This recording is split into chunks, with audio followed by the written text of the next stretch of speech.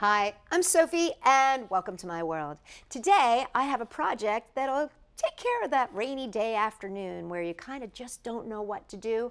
Well, I've got a project that uses something that you can find in the kitchen as a painting tool. That's right, I'm talking about oil.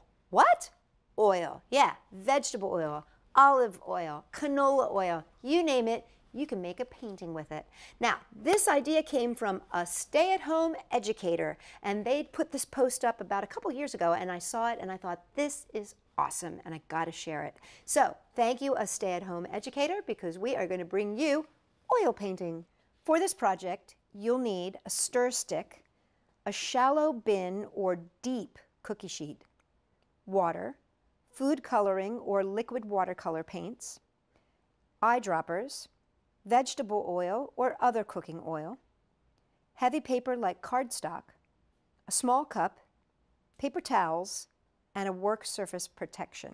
First thing I'm going to do is pour in water into my bin.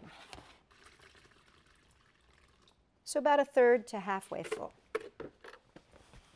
Next thing I'm going to do is take my fabulous coloring.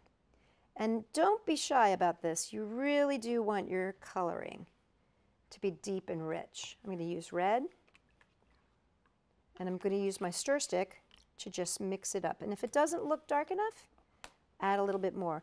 You know, usually I'm saying don't use too much color, but in this case you really want to make sure that the color is rich and vibrant. Next, you're going to take your olive oil or cooking oil, whatever kind of oil you want. It can be canola oil, Wesson oil, you know, any kind of corn oil, any kind of oil. Put it into a little cup, and using a water dropper, an eyedropper, you're going to suck up a little bit of that, squeeze the bulb and suck up a little bit, and then let your child just put drops of oil all over the water.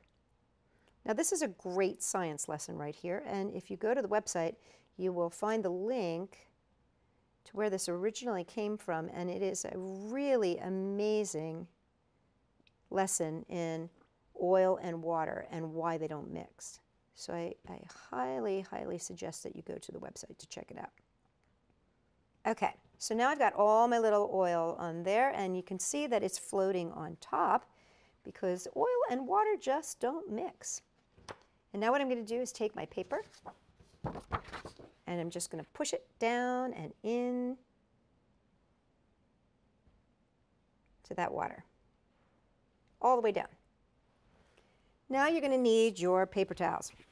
Pull out your piece of paper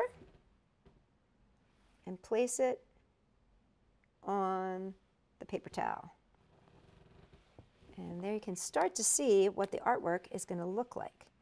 Now when it dries, the color will deepen a little bit, but like I said, you really do want to make sure that you get as much color into that as possible. Now once you've got this base, you can also start playing with things by adding a little bit more water and color. Let's use a different color. Let's try some yellow. Again, don't be afraid of making it dark.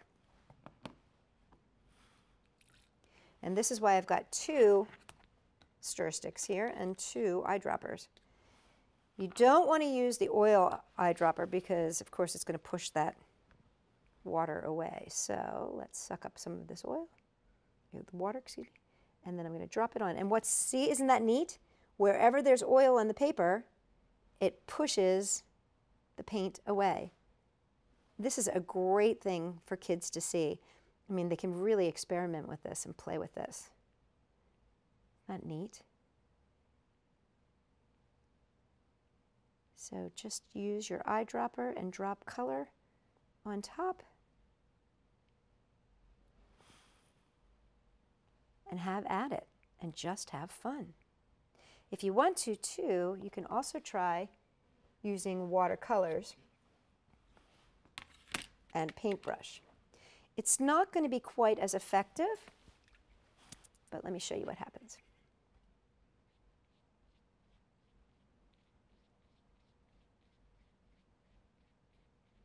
When it hits that oil, does the same thing. It beads off. That's kind of a fun thing to explore. Personally, I really like the eyedropper. And that's all there is to it. Little oil, little water, little food coloring, and you get a beautiful piece of art. And I thought I would just show you what it looks like when it's all dry. Isn't that pretty? Wouldn't that make a great card? You could fold it in half and write on the inside. Now, remember I said you could also mix in different colors? I just wanted to show you what happens when you drop a little bit of yellow paint onto it. Isn't that pretty? And then this is where I actually used a paintbrush. And you can see it still doesn't go in that area where the oil is. For more fun ideas, check us out at sophie-world.com and make sure you check the link down below for Stay at Home Educator, because she explains everything about the science behind oil and water and paint. It's really, really cool. For more fun ideas, check us out at sophie-world.com.